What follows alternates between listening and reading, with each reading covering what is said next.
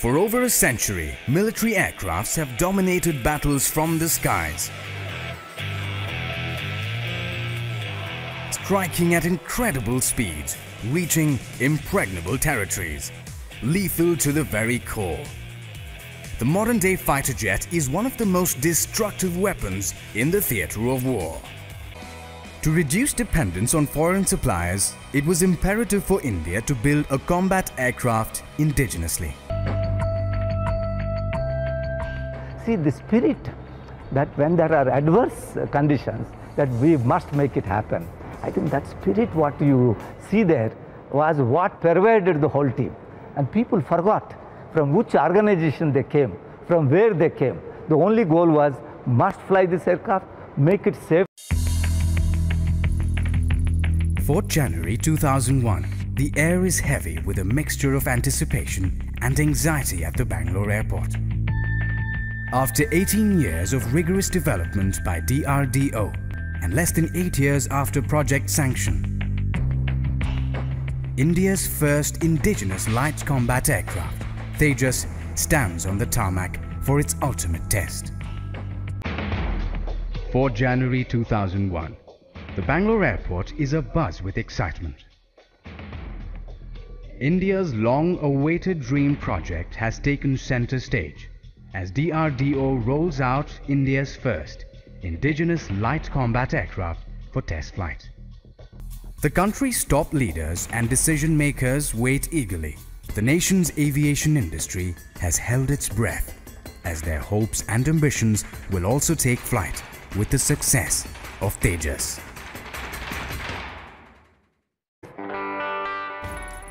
At 10:18 a.m., Tejas took off with Wing Commander Rajiv Kotial in the cockpit.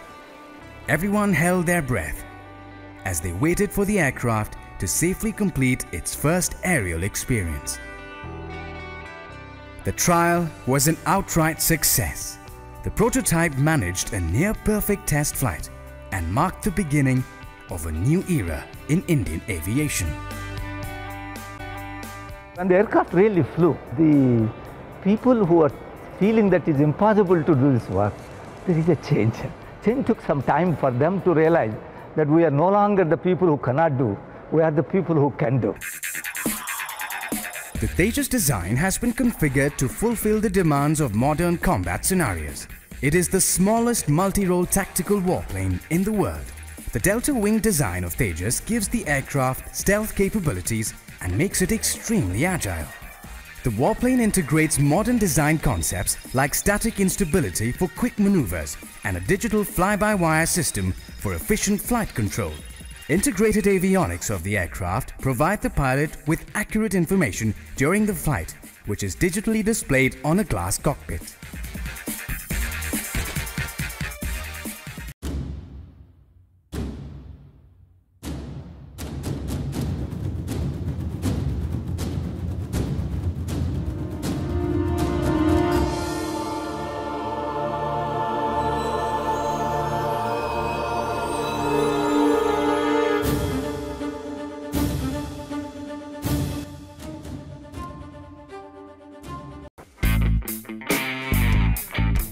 An elite squadron of test pilots conduct the final trials of every Tejas at this center.